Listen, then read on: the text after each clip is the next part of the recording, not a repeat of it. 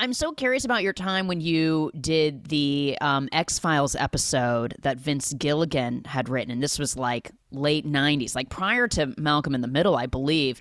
And I'm wondering if you had spent time with him on set. Like sometimes the writers are there, sometimes they're not. Like if you and Vince had really interacted, or if that was, you know, the early seeds of him like locking you in for later, or it was just like a small chance that you were together for that episode. I always tell young actors that it takes talent, perseverance, patience, and luck to have a career in your chosen profession. And luck is the X factor. You have no idea when it's going to come, but you have to be prepared for it when it comes. That was a lucky break for me. I had just finished doing a movie that I wrote and directed, and I was just back in Los Angeles for 3 days before my agent called and said, there's an audition for X-Files. Do you want to do it? And I was broken. Yes, let me do that. And that was the one I got, written by Vince Gilligan. He was on the set. We met and talked several times. But then you're right.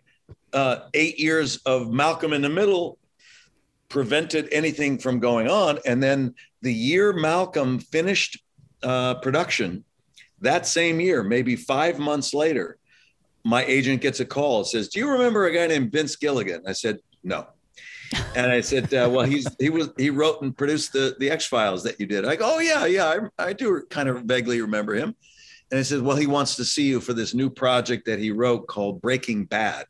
And I said, "What does that mean?" She goes, "I don't know. No one knows." Well, don't worry about it. Yeah. Don't worry about it. Just go in. I was like, okay. So I read it, and Breaking Bad, the pilot episode, was really the best hour-long pilot I had ever read. And so I really pushed and went after that strongly. And he was my champion to get that role of Walter White. Wow.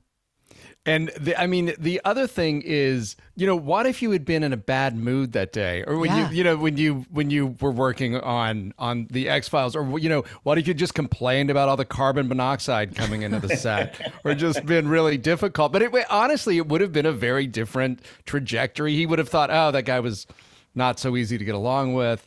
You know what I mean? I think that you're well served by being somebody that everybody really enjoys working with.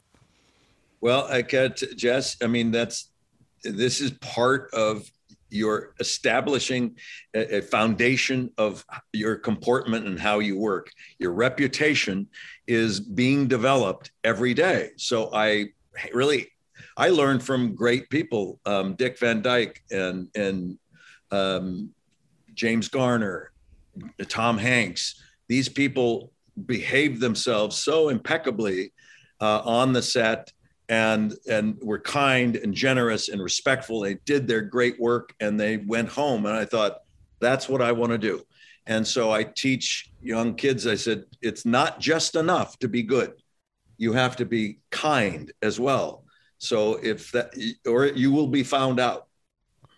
Well, you've given us a lot to think about around here. We're going to change our ways, Bryan. I wasn't referring to the Jess Cagle show.